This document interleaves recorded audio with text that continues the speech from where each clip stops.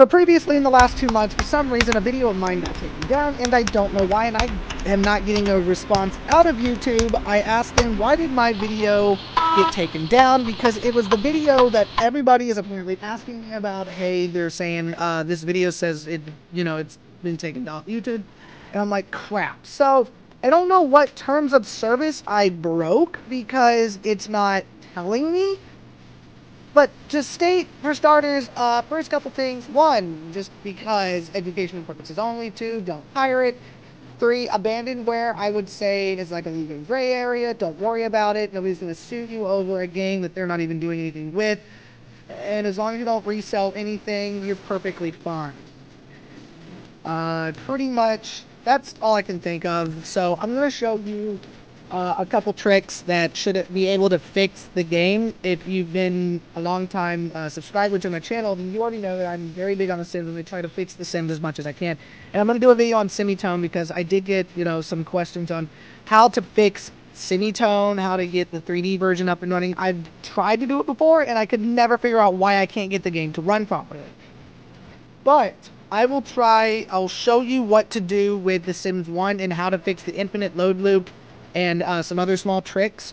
So the first thing you can try is right-clicking The Sims wherever your game is. I figured you probably have it on your desktop. Right-click it, go to Properties, go to Capability Mode, hit this button right here, run as Windows XP, and then you're going to go down here where you see Run this program as Administrator Mode. You're done. Now, the other thing you can do is in the shortcut setting right here, if you want it really, really tiny, more power to you.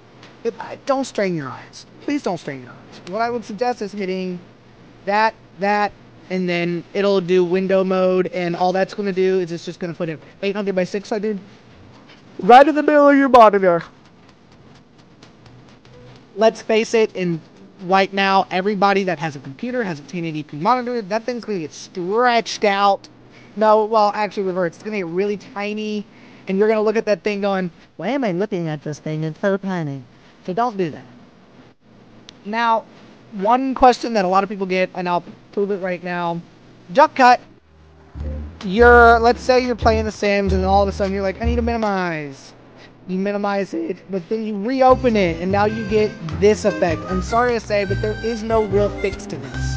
I haven't found one yet, but when I do, I will let everybody know. So if you want to subscribe to my channel and keep an eye on that for any time I give updates about The Sims, if I find something new, I will immediately let you know.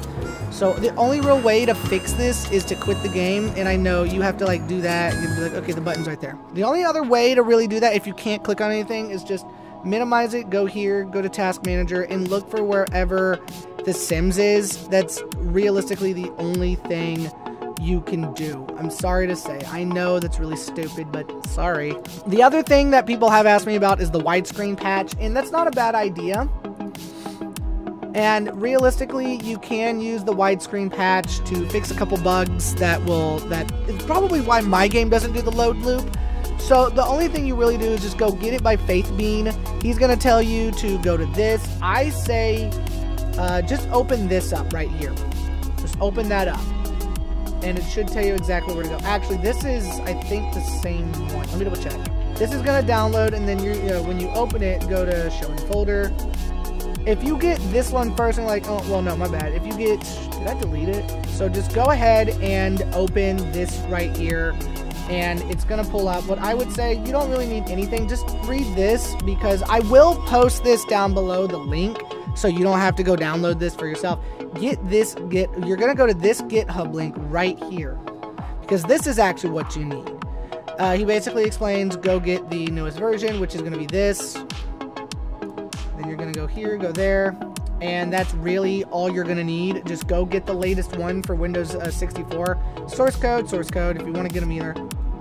Enjoy. And then once you have it like that, you're going to grab this guy. And then you can just go ahead and run it directly from it. It's just a simple little program. I would say extract it and put this thing somewhere where you're going to remember. And this is how you can actually fix the game in some aspect. Just do this. All you need to do, right-click your program, go to Properties. Actually, you don't even need to do that. Why did I do that? You're going to go to File Location. My bad. You're going to pull that up. You're going to copy this. You're going to go right here, Browse. pop that in. It's already there, so we don't have to worry about it. It's going to pull up this folder. Then you're going to go all the way down to this. Once you do, you're going to go ahead. I'm going to uninstall and reinstall it to show you how to do it. What you're going to do is do a simple little task. It's not complicated. All you're going to do is say patch. It's going to give you some new files. You don't really have to worry about it. I believe the Sims backup is the file you get, like another one. And it should fix it essentially. And that might fix a couple other issues. Now, if you're still having any other issues, some files extracted, Sims 1 widescreen were modified or new files were created. Do you want to put them in the archive? Yes. Now, once again, this is one of those situations in which if you're still having issues, I'm sorry, I don't really know what to tell you, but there is one other thing that I can do, and I'm going to do that in another video, because I know the attention span of most of you people watching this is about max 10 minutes, and the semitone video will take me at least over 30-40 minutes to figure out. So I don't know if any of this is going to help, but this is all I can relatively help you out on. So if this was helpful, please like, subscribe, and hit the notification bell, and leave a comment down below. And I really hope that this did fix some of the issues you were having. And I will say one more time, if you didn't watch my other video where I gave 12 PC tips, I do agree with Some Ordinary Gamer, aka Mudahar, where he explained programs don't need to be put in administration mode, any type of admin mode at all. But in some cases, like older games, it's not a bad idea because its whole purpose is just to run in sandbox mode. And 9 times out of 10, nothing's going to happen. It's like that whole 9 out of 10 doctors agree that Colgate is good for your teeth situation. Whatever. You get the point. I hope I was helpful. So again, if this was useful, you know what to do.